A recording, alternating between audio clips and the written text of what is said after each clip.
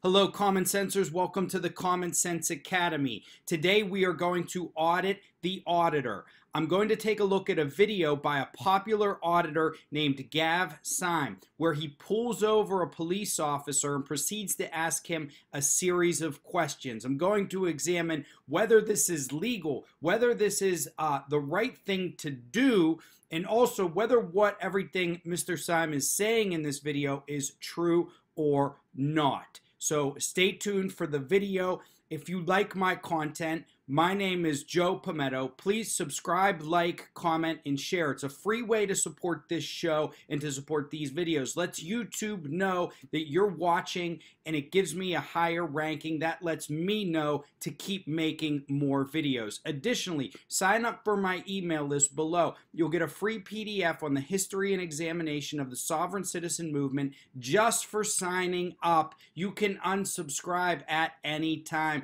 It'll take you just a couple of minutes.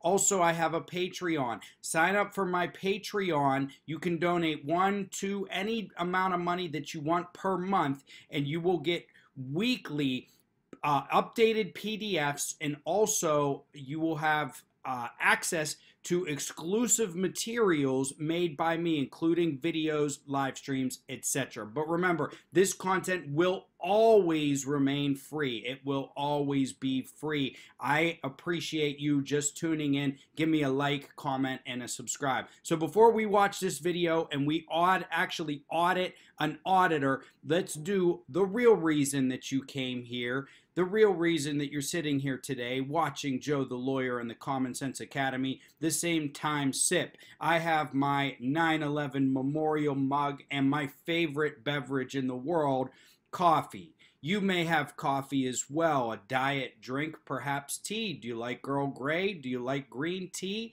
Maybe you're drinking chamomile before bed. Regardless of what your beverage is, raise it up with me. Give me a cheers, a kampai, a salute, and let's have our same time sip.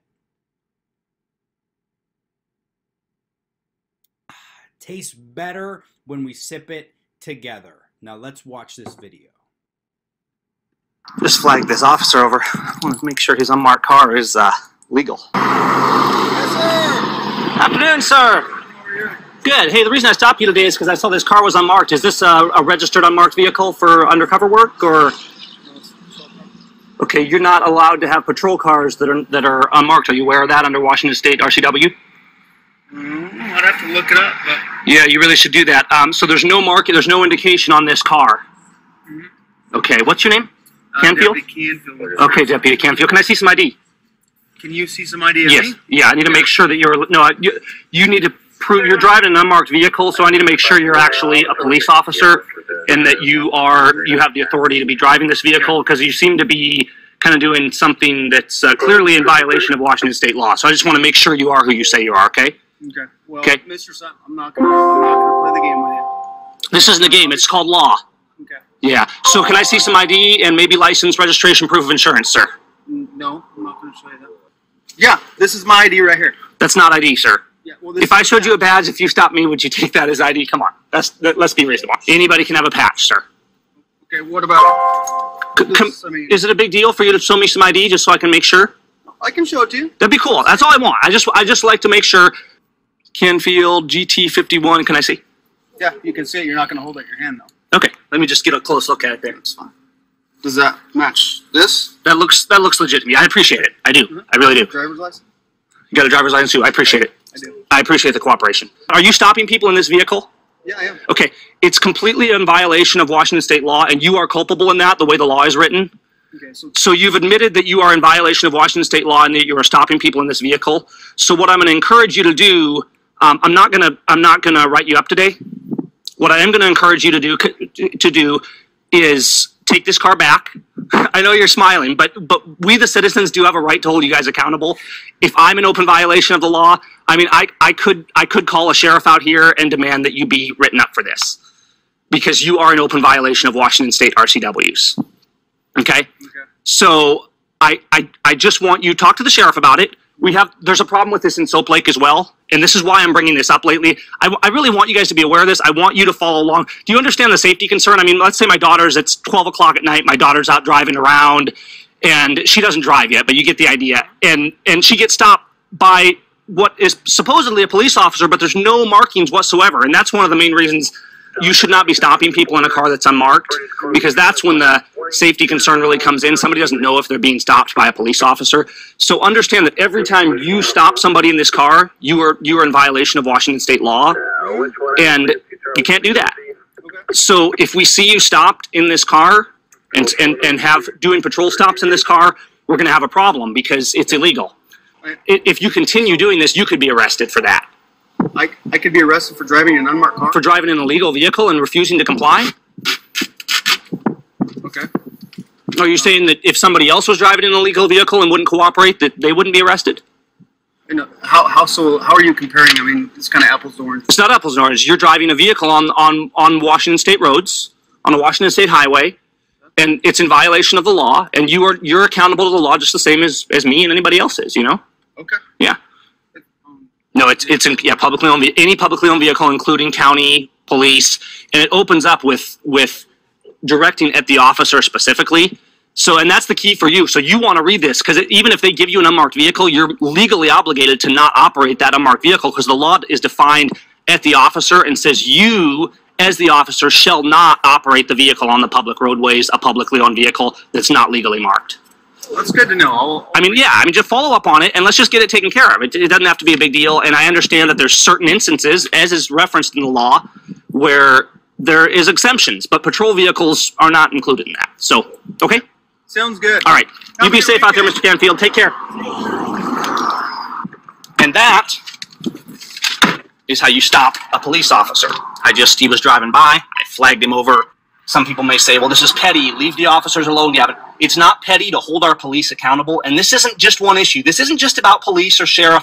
It's not one thing. It's accountability. It's the lawlessness we see all across America, where government disdains the people and disdains the law and thinks that they're above the law. We can't allow that. We, the people, are the sentinels of our liberty. The Constitution is a law that we placed on government. We, the people, must hold them accountable to the law. These guys are obligated to respect law and liberty and to follow the rules that we, the people, placed upon them. Well, ladies and gentlemen, that was an interesting video, don't you think? Usually, we're watching the police pull people over. Today, a citizen pulled over the police. I found this gentleman, Gav SEIM, while doing some research on the internet. I came across a long article on sovereign citizens and Mr. SEIM. He's got a very popular channel. You can search for it on YouTube if you want to look him up, subscribe to his channel, watch his videos, whatever. I have no problem with that at all.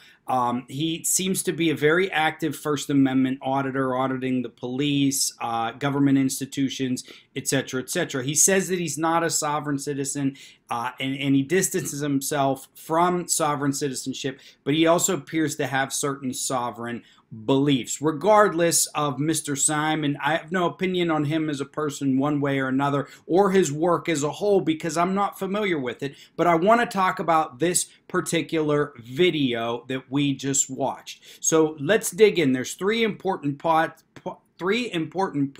that I would like to make, and then we will freestyle a little bit. First of all, Mr. SEIM states over and over again that police officers cannot pull people over in an unmarked vehicle. Now, I am not familiar with Washington state law, but what I can tell you is that generally they can pull people over in unmarked vehicles. There's going to be laws on each state that have the requirements for an officer driving in an unmarked vehicle, and Mr. SEIM actually gave it away at the beginning. He said undercover work. An important part of traffic enforcement is actually police having the ability to pull people over in undercover vehicles. Why is that? Why does that exist, you would say? Well, because when people see a marked police vehicle, of course they are going to slow down. And sometimes that's all the police want, is they want to be a deterrent. But sometimes they want to catch people who are breaking the law as well. It's a two-part, actually it's a multivariate effect that the police are going for. They want to catch people and they want to deter people. So the unmarked vehicle can serve a purpose that a marked vehicle can't. With a marked vehicle, the police have to hide if they actually want to catch you. But in the unmarked vehicle, you may not know that it's a police car. Therefore, they can track you with radar, laser, etc. All right, see if you're speeding, see if you're violating the law in some other way, and then pull you over. Is it true that an unmarked vehicle needs to be registered, as Mr. SEIM indicated? Yes, that is true. However, they can perform traffic stops. Police in all 50 states can perform traffic stops in unmarked vehicles, okay? And that's an important part of police work. And technically, like he said, they can do traffic stops undercover. We think of undercover as, oh, you know, an officer like in Reservoir Dogs pretending to be part of a gang and collecting information on the inside of a gang, okay, but that's not true. Police can also do undercover work in unmarked vehicles, observing certain activities, etc., etc. So the fact that this officer is in an unmarked vehicle, he's performing undercover work, it's likely legal in all 50 states. Number two, this officer did not need to comply with everything that Mr. SEIM was saying. He was nice enough to do so. This guy flagged him down, and this officer gave him the time of day, spoke to him, showed him his ID, his badge, etc., etc. Again, I don't know state laws. This officer just could have kept on driving, though, okay? If a citizen approaches an officer who's doing undercover work, there's no requirement that the officer talk to this citizen about it. Now, Mr. SEIM talks about the people holding the police and the government in check. I'm all for that. I'm all for doing it in a very legal and lawful way. I just want to make this known to my audience. You can go to a city council meeting, okay, and you can ask questions there. You can go to some sort of open forum where the mayor can be accessed. You can ask questions there. Also, you can do what are called FOIA, or Freedom of Information Act requests. Their government is required to provide certain documentation as to their practices, policies, and procedures. Okay, and you can get a lot of information on the police, maybe not everything, from these FOIA requests. There's a vast amounts of information that police departments are required to put out there. Now, here's the catch here, and Mr. SEIM has a point here, is, you know, the policies and procedures and paperwork may say one thing. It doesn't mean that the police are actively and always following it, okay? So, again, I'm for auditors who are doing it in a legal way, okay? What this guy did here, pulling the officer over, talking to him, if the officer wanted to comply and willfully did it, there's nothing wrong with it. But if the officer didn't comply, it's my understanding of the law, but that there is nothing compelling him to do so, okay? This officer was nice enough to talk with Mr. SEIM. He didn't have to.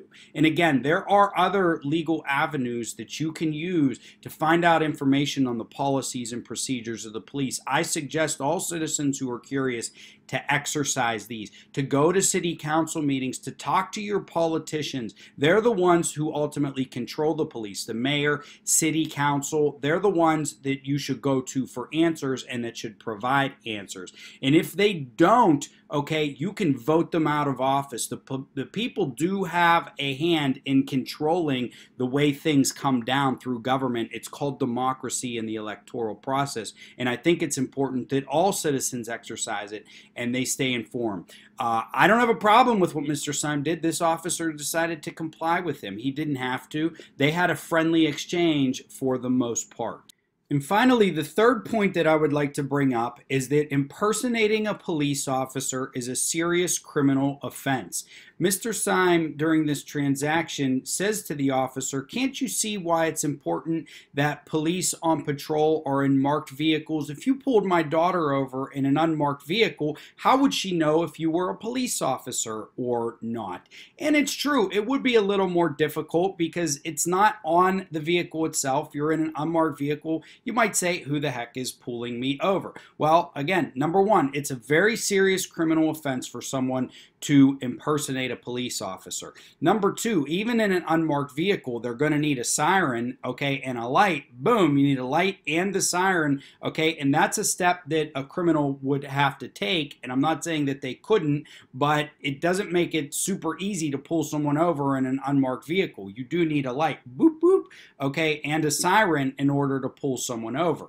Next, even an officer in an undercover vehicle performing traffic stops, and I researched this a little bit, in all 50 states, the officer needs to be uniformed. So the officer can't be in plain clothes performing undercover traffic stops. They still need to be uniformed. This is an important thing to know. Mr. SEIM didn't state this, but I will state this for my viewers.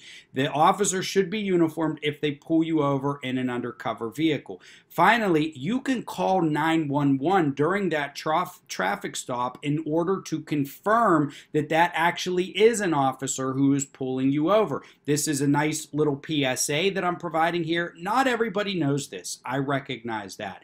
But let the officer know that you're calling 911. It'll only take you a couple of moments, and otherwise you're going to comply with every other order lawfully and politely. As I've said in many videos in the past, you can get away with almost anything during a police transaction as long as you're very polite about it and you let the officer know what is going on and you don't present a threat. So, just to do a quick roundup of everything we talked about. Number one, officers can perform traffic stops in unmarked vehicles. Now, I don't know whether they can just, the concept of patrolling, but they can do traffic stops in unmarked vehicles. It's an important part of undercover traffic enforcement, and even traffic enforcement can be undercover, even though we don't necessarily think of it that way. Number two, you can go to government, do FOIA requests, go to city council meetings, make phone calls, write letters, talk to your politicians in order to hold the police accountable. This officer didn't have to comply with Mr. SEIM, but he did, and he was nice, and I have no problem with that. Number three, there are measures in place to prevent someone from impersonating an officer in an undercover vehicle. They're still going to need the light and the siren. They should still be uniformed, and you can always call 911 in order to confirm that it's an officer. However, if people truly want to break the law, they're probably going to do it one way or another. Overall, I said this throughout the video, I have no problem with what Mr. SEIM did here. It appears that everything he did was lawful and that this officer was cooperative. And that's my general approach to auditors overall. As long as what they're doing is lawful and peaceful and polite, I have no problem with it. I do think it's a good thing to record the police in their transactions where you can in a lawful manner in order to hold them in check, okay? But don't do it in a way that breaks the law or is distracting or interfering with actual police work. I don't know if I answered at the beginning of the video. I apologize. An auditor, for those of you who don't know, is someone who, these people who record the police, record government officials, ask them questions, etc., in order to keep them in check. A lot of them cross the line, they become unruly, and they interfere with police work and government activity, and that is when I do not condone it at all, and I think that it's wrong. So I hope that you enjoyed this video. I hope we learned something. It was kind of funny. It's kind of funny. Mr. SEIM has like 5 million views on this video because he framed it as a citizen pulling a police officer over, which is what he did because the officer complied with it more or less. It's a bit silly and funny and entertaining. At the same time, I hope we all learn something from it. I'm here to put a common sense spin on a lot of the craziness that we see out there with sovereign citizens, First Amendment auditors, and other individuals. So I hope that we got some common sense out of my video after watching Mr. SEIM's video. If you like my content, please subscribe, like, comment, and share. It's a free way to support the show. Also, sign up for my email list. You'll get a free PDF drafted by myself on the history and examination of the sovereign citizen movement. Also, sign up for my Patreon. You're going to get a PDF every week, and it will also unlock other exclusive content. However, my channel will always remain free. Always. Thank you for tuning in to the Common Sense Academy.